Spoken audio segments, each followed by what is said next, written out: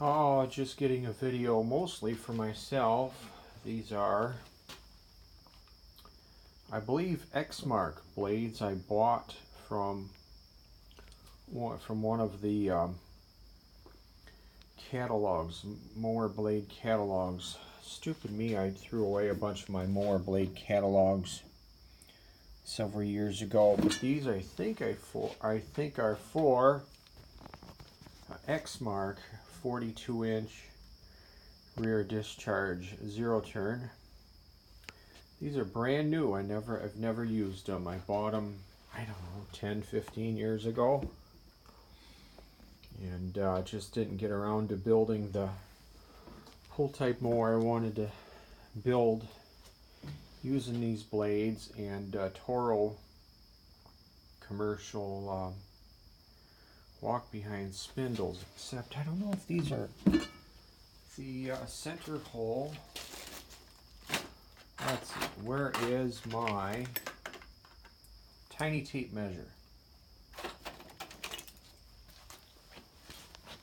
Because they have blade spindles from a Toro 52-inch walk behinds, the old floating style. Those usually use a 5/8 inch center hole. Let's see, let's use the tape measure here.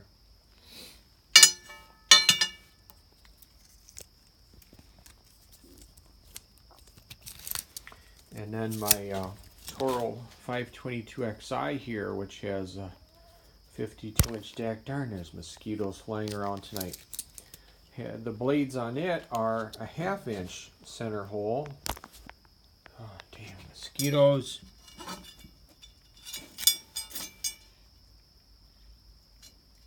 Well, look at that. That's a 1/2 inch center hole.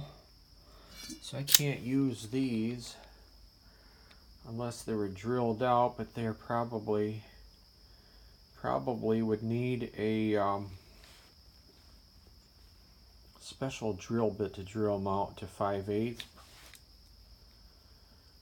Anyway, let's get to the, okay, EX22R is for right, EX22L is for left hand. So same exact blade. I think they are exactly 22 inches long.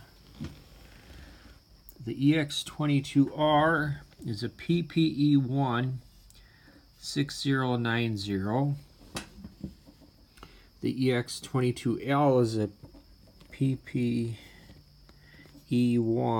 6089.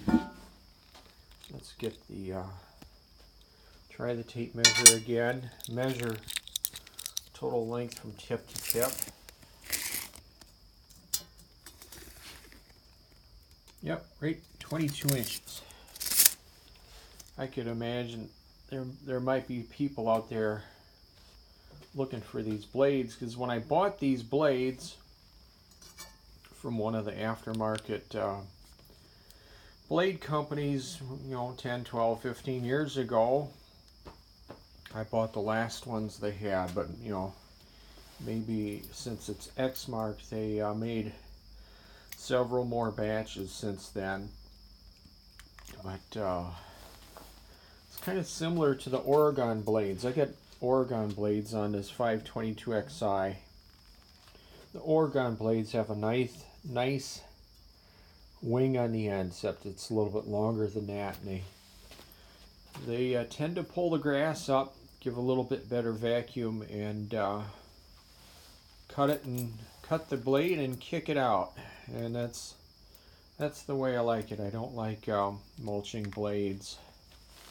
The mulching blades don't have they don't have as good of a vacuum effect. The blade clippings coming out of the mower deck on like a Ninja type or a Gator type. No, wait, Gator. The Ninja blades are snapper. I forgot that. Gator blades are the ones you can buy for a lot of mower decks, and the grass blades themselves are about half the length. It just doesn't cut as well. I had a years ago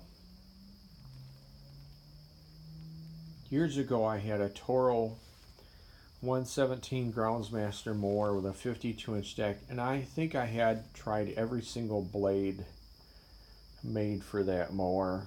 Sand blades, low, medium, high lift, gator blades, and then there was a super high lift that I bought from a dealer. They